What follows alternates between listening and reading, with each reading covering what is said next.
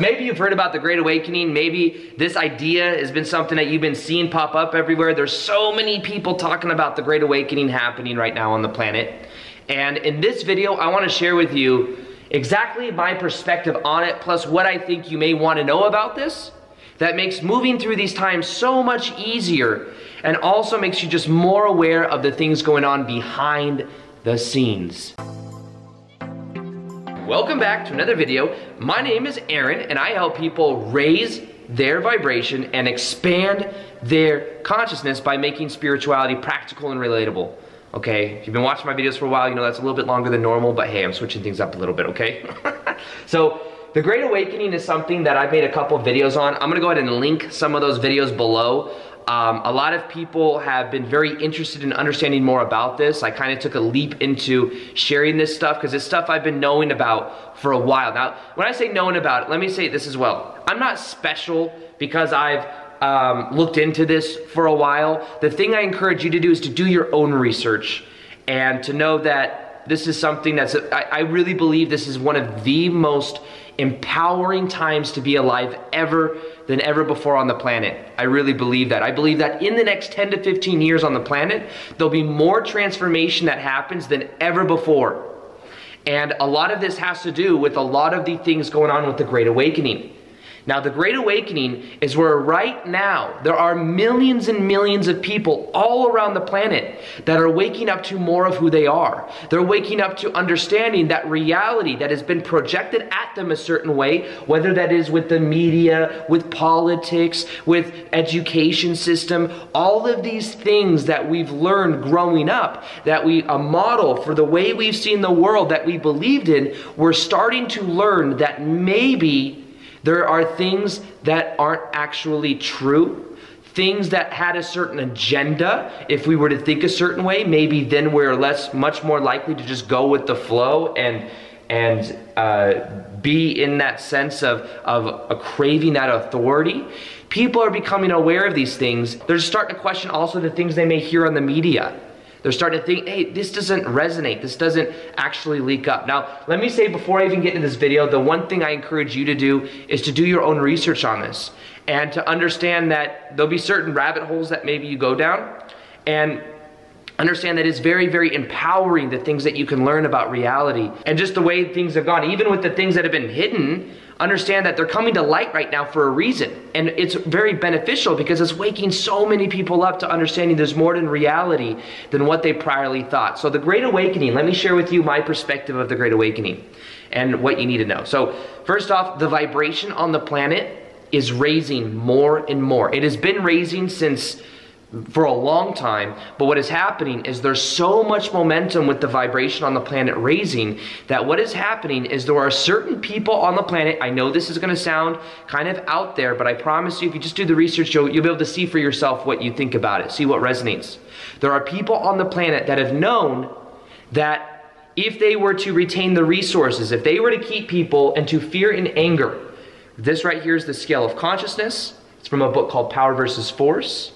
And you got fear, anger, neutrality, acceptance, reasoning, love, joy, peace, enlightenment. These are the different levels of consciousness. Now, what I believe is known at different levels and different hidden levels of whatever we want to call this, they understand that if you keep people in anger and fear, it's like they got together with their homies and they said, yo, if we keep people in fear and anger, they are then in survival mode.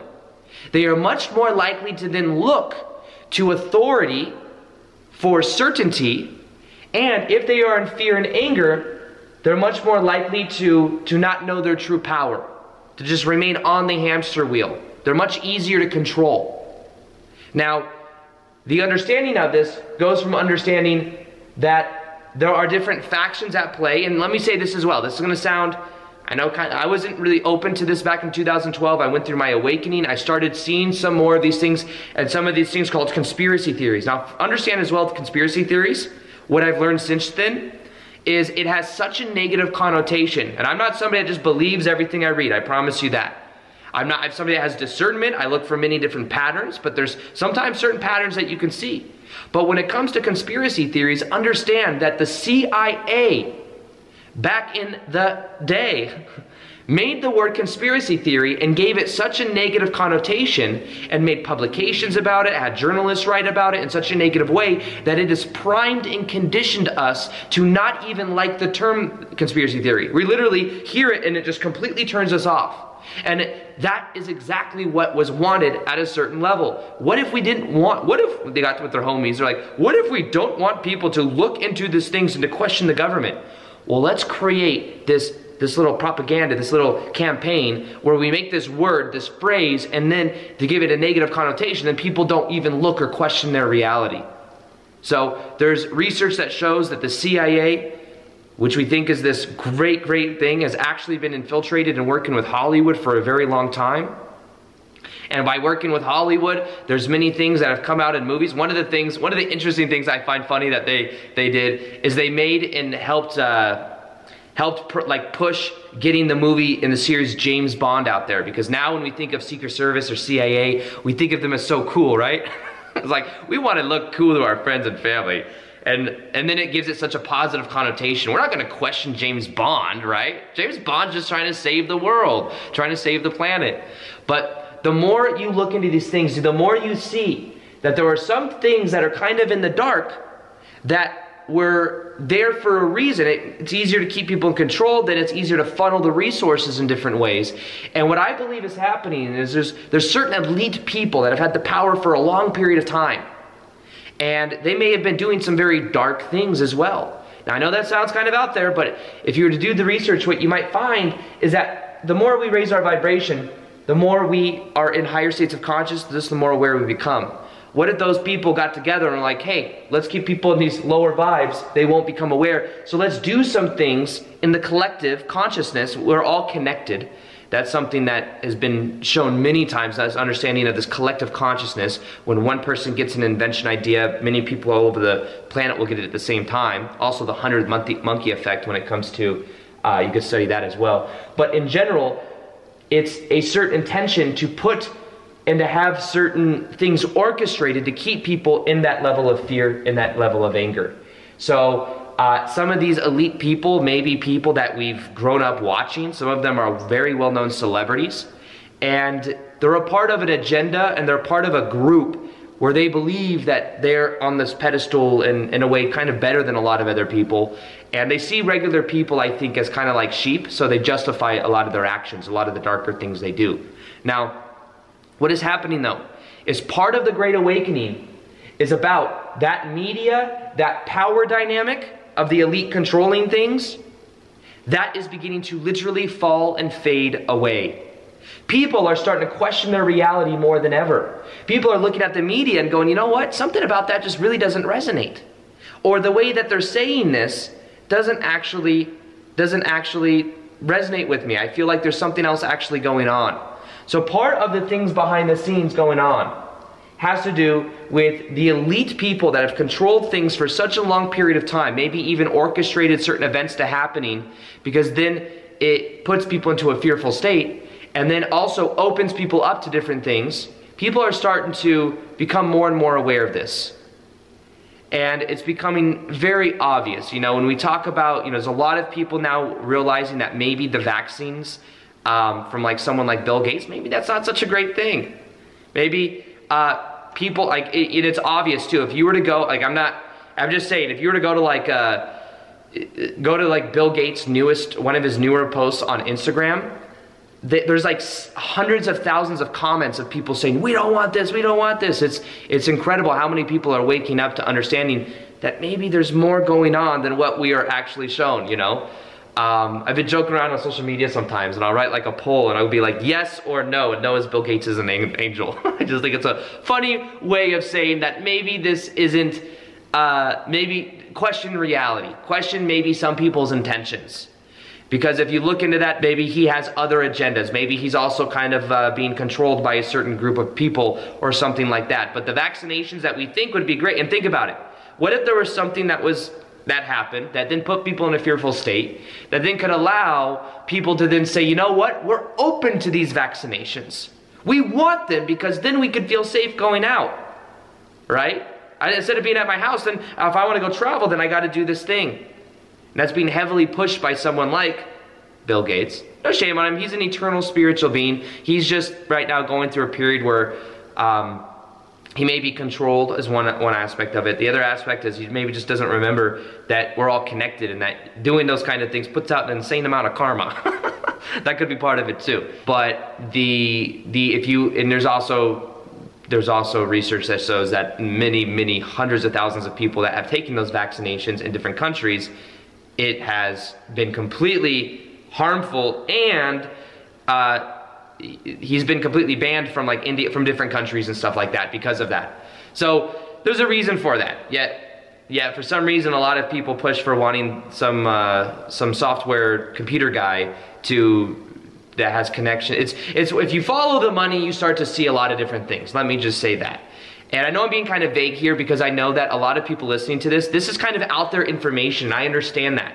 I didn't share this on my YouTube channel for a very long time because I know that's a little bit more out there, and I know that there may be a little bit of resistance to it. But in general, the main things that I think is important to know is understanding that old systems will fall away so that new systems can then be built. Now, the finances will be something, I think the financial market here, I believe that money hasn't been backed by gold since the 1980s. I believe that there will be some form of revamping of that. There may be old systems that fall apart. There's the Great Awakening is also around this idea that I like to say where we came here, we forget who we are when we come here so that we can then remember who we are. And part of that is if there's an illusion and there's fear and anger and there's a big distraction there, then people don't question who they are as much because they're too busy with the 9-to-5 job and getting everything that they think they need to do done. And what's happening right now is people are going inwards, especially because a lot of people might be at their houses right now. People are going inwards and starting to ask new questions. They're starting to go down certain rabbit holes. They're starting to question things. And that's the thing that I really recommend here is questioning these things. Now, this is something that I first off read in books called The Law of One.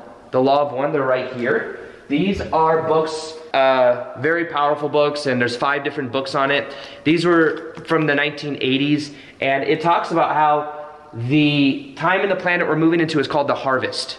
So the harvest is where we have an opportunity to move from one level of consciousness to a new level of consciousness. Now, this is something that has been happening on the planet for a while. However, now it is happening even quicker, even at a faster rate. Maybe you feel like time has been going by even quicker. Maybe you feel like things, in a way, happen faster. Things you intend for, things you think about. You just start seeing reflections of that in your life even quicker. Part of that is because our vibrational level of consciousness is beginning to raise. We are moving from what is called third density into fourth density as according to the Law of One. Now, third density is the old ego structure of 3D, by that it means like the power dynamics. Think of the 3D as like the solar plexus. A lot of it could be separation, individuality, control. That's been kind of what's happening on the planet behind the scenes for a long time and just in general. Now we're moving from that into the level of the fourth density, which is connected to the heart, also the fourth chakra, which is more and more about connection, unconditional love, understanding who we really are. That's the era that we're moving into. Now, one of the prerequisites for this, from the book The Law of One, says to be of 51% or more service to others. Now, if we were to have some type of power dynamic, we're like, let's keep people in fear and anger, let's keep all the resources with me, then that is the opposite of that. It means that their vibration maybe not will raise as much or make this like leap in consciousness. However, the idea is when we realize that we're all connected, the question is then how can I add value to other people? Let me say it as well, if you're listening to this, and I think that you're probably in this category as well, you can only perceive that which you're the vibration of. But let me also share with you that I believe this isn't about some ego thing where it's like I'm special because I know about the Great Awakening and nobody else. It's not about like I'm 51% to others so I'm special and significant.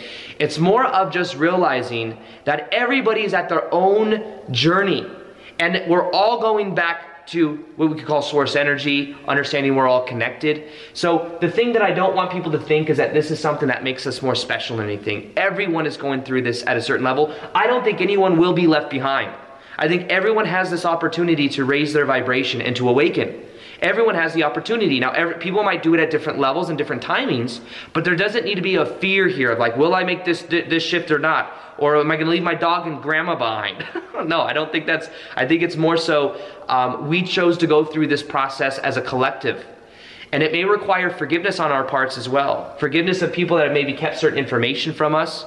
Forgiveness of people that are controlled, that are doing very, very, very dark things. And it'll be hard. And some people might be very angry with some of the things that we find out has been going on behind the scenes. But the thing that I really want to show here is that the best thing we can do is to raise our own vibration. Raise our own vibration. When we raise our vibration, that is when we start to do the inner work. If we want to change the outer world, we must first change the inner world. And I'll tell you as well, as you raise your vibration, things will manifest easier. You'll be more in your heart. The fourth density is at the level of love. Under that is like is that of the reasoning, the mind, the intellect, the ego structure. And the idea is that when we get to that state of love or above, reality becomes magical. And that is possible. You can do that. You can raise your vibration. Even if you've gone through a lot of painful past, even if you've never meditated before, you can raise your vibration. And one way you can do that, if you want to know where your vibration currently is, you can go to whatsmyvibration.com, click in the link in the description box below, calibrate your vibration there to find out. However, the other thing that I recommend you do is to watch the Great Awakening series. I have a playlist on it. I'll go ahead and link it right here. Check it out. Let this information see if it resonates with you, and then also do your own research.